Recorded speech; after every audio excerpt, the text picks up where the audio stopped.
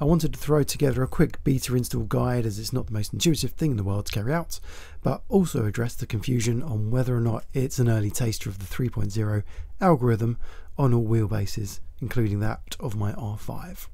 So where does the confusion stem from for me personally? Because it's likely some of you are in the same boat.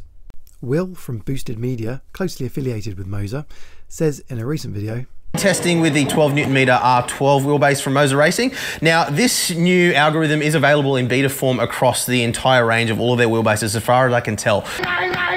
So you can jump on their Discord for instructions on how you can test this out for yourself. Then we've got a little bit of Reddit with some people under the same assumption.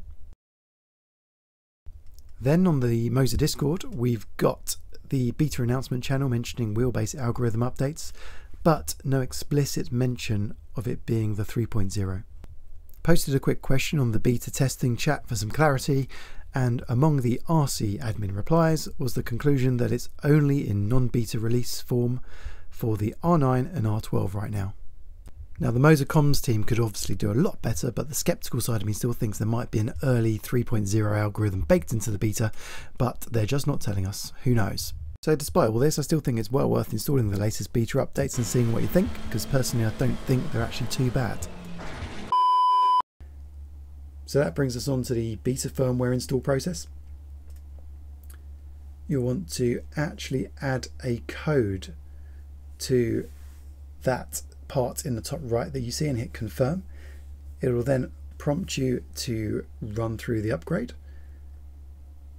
This will update the Pithouse software first as a prerequisite for the firmware.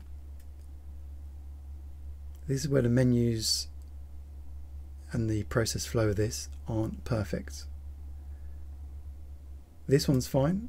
It's going to prompt you now to install the firmware. You want to hit confirm.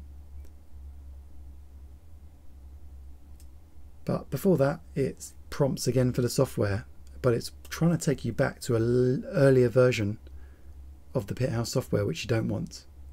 So I had a quick double check on Discord, and yep, you want 1.2.7 and not to roll back anywhere.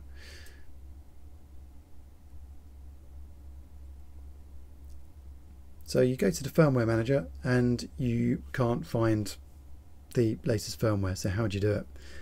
You go to the one click to upgrade all option, which nothing tells you to do.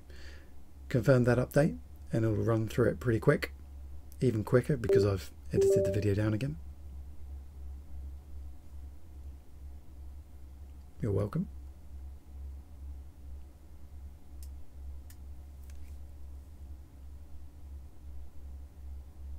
So once that's all done, go back and just make sure everything's cool, which it should be.